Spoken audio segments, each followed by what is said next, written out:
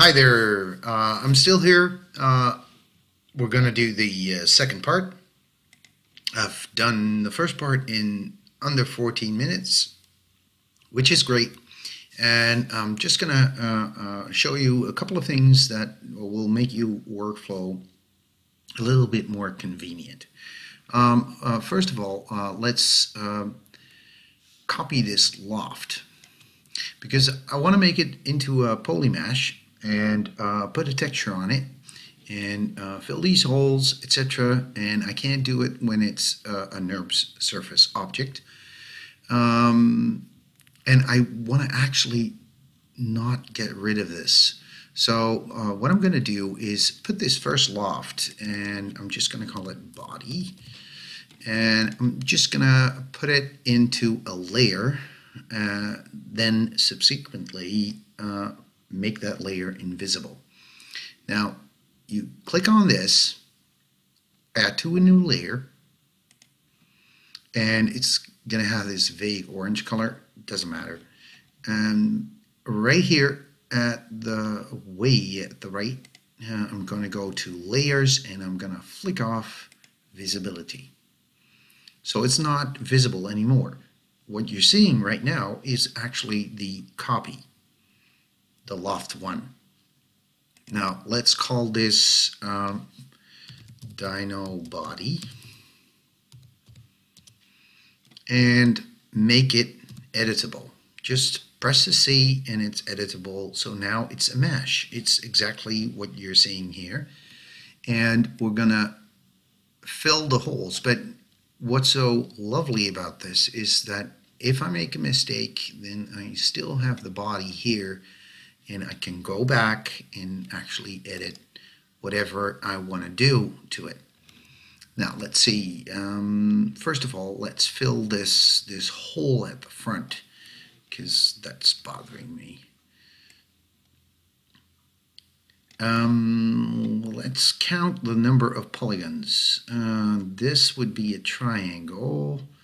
That would be, once in a while you have to make a triangle. As long as your topology, that means the flow of your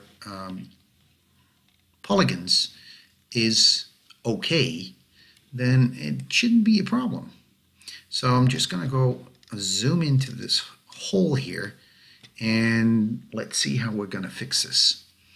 I'm going to go into edge mode and I hit the B for bridge, and let's see if we can fix this so that it looks okay. Let's see, I'll bridge this one to that and bridge that one to that. Hang on, you have to be real careful how you do this. So I'm gonna bridge this so that I get all quads. Basically, this is all quads. But then I want to have the seam in the middle. So what am I going to do to that? Because this is all quads. And all right, let's just cut it. So I do K, and then you can tell that you have three options: plane cut, line cut, or loop cut. Let's just hit the K and first go to the polygon mode and just select these. I'm selecting straight through. Look, see? So that's what I should notice and think of. I'll just do it again. And let's cut it right there. So turn it. I see that my UVs are not completely uniform. That's also okay. Let's hit the KK. And now you have visible only. That's all right. Restrict to selection. I'll select that. and I'll just go from here to here. Now I'm going to make actually two triangles, one here and one over there, and I'm just going to hit enter and escape, and now I got this hole fixed. You can even adjust CVs like this, make it a slightly more round, like this, to make the object actually smooth. Now these vertices are not going to give you that much trouble because you got about 5 of them on the top side and the bottom. Whoops. Let's see. Yep. No, I'm lying. You got about 12, but you got about 5 vertices that are actually slightly off. Now, what I want to show you before we continue with the legs and the arms is when I create a new material, and I'm just going to flick off the reflectance, go to the color map, and actually pick up this UV grit, and I slap that on. Let's turn off the anti-aliasing, and I'll just slap that onto my dinosaur. Then you can already tell there is a fair amount of stretching, but it actually looks okay. Oh, by the way, if you open this and go to the editor, is it editor? Yeah. Texture preview size, and you put this up to, let's say, 1024 by 1024. It will actually get a little bit more clear, and you don't get the blurry effect, but you see the stretching now. That is what I don't like, and obviously with the new polygons that I made, it actually puts the UVs from 0 to 1 on every single polygon. So we have to fix that. But that's only for these polygons at the front. Now, if we go to the BP UV edit, first move this up a little bit, and let's go to BP UV edit.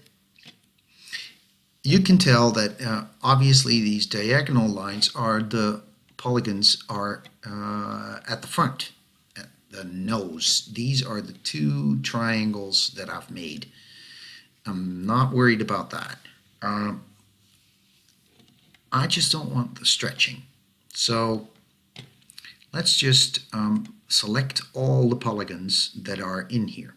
Let's do it. Control A, and then deselect, because I don't want to be bothered with these polygons here right now. Deselect these. This is just for an example. Damn it. I should hold down the control key. So let's do it like this, right? And this has a fair amount of stretching, but the polygons, sorry, the UVs are nicely wrapped around the dinosaur and actually have a seam at the bottom of the dinosaur around its belly. Now,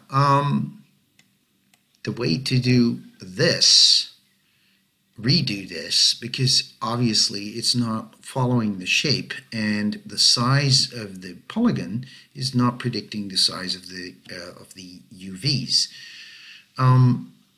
The way to do this is to go to the Relax UV. Let's first go to the materials, get rid of that cross, and then we'll go back to the UVs again. And here we have Relax UV. Now you have 2 algorithms. It doesn't really matter. I don't know what these abbreviations mean. And you auto realign. It's fine by me. You don't have to realign it. and I'll just hit apply. Now what it does is like this beautiful thing stretching up the UVs for the polygons that are actually larger and scaling it down for the ones that are smaller. So what I can do now, because it basically brought the UVs to this diagonal shape, is start rotating it, and I'll start rotating it over this point right in the center, and just about here. You can actually use the snaps. I've disabled them because the snapping is right here. You can actually enable them, but right now it's not really that important. And then I can just resize it. I'm resizing it. Hang on, because I should resize it over the center of the image so that the head and the tail come right into the UVs. That's what I should get. Now you can tell that my numbers are not stretched. That's the main thing. It's basically a mirror image, but this looks really good. Why is there such a thick wide line? Oh, it's one of the grid lines being scaled up a little bit, but most of the stretching is gone. And I've already done that with just one click of the mouse. Just apply on the relax UV. Now we're gonna put these UVs either to the left or the right and put the legs in, and then we're gonna actually make a texture map that looks really good and looks like we're fitting it on a dinosaur, on a T-Rex. This is gonna be super cool.